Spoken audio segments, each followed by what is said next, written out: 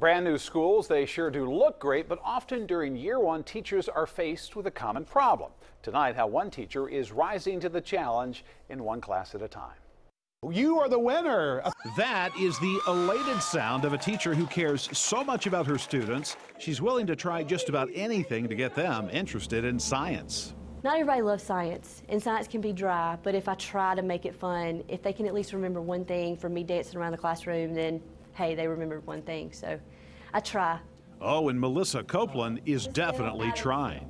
They do like water. Who said they like water? DJ, across the room, high five. DJ, they like water.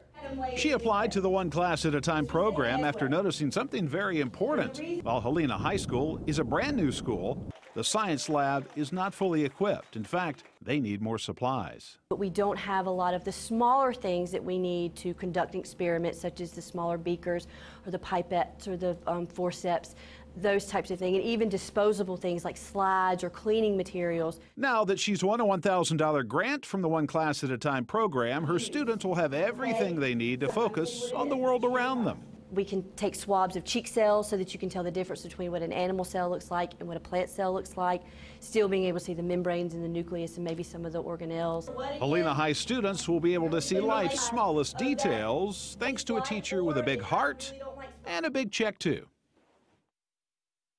Now the sponsors for One Class at a Time, Zaxby's, Pepsi, and America's First Financial. If you'd like to apply for a $1,000 grant for your school, just check out the Only On section of WIAT.com.